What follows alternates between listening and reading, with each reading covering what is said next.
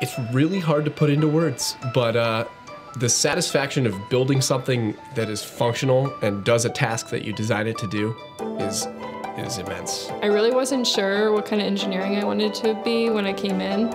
Mechanical encompasses everything. You're taking classes that civil engineers are taking, electrical engineering, biomedical. There's overlap with everything. I want to be kind of on the leading edge. I want to be working on what's next. One of the ways I want to do that is I want to work in the racing industry somewhere. I participate in the Parks racing team. I don't think I would have been able to take the leadership that I've been able to take in my first 2 years unless it had been a smaller university. So our little bit smaller size means they're going to get a lot of hands-on experience and they're going to get much more direct access to faculty than you'd get at many programs. Most of us engineers can't just sit in a classroom all day.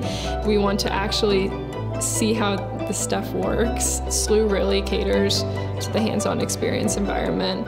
You know, I got to work on robots, I got to do programmable logic controllers, PLCs. Now that I've used a lot of this stuff, I don't feel so overwhelmed when I go looking for jobs, and I can tell people, yes, I've learned how to use this equipment. It's really been beneficial to me that I can go to a company and say, hey, I've used this ANSYS simulation software, and they go, wow, we typically don't get people who can do that who are like, juniors or seniors. You can get into other industries. You can take other classes and be able to understand another component of this complex world. You can really do whatever you want with mechanical.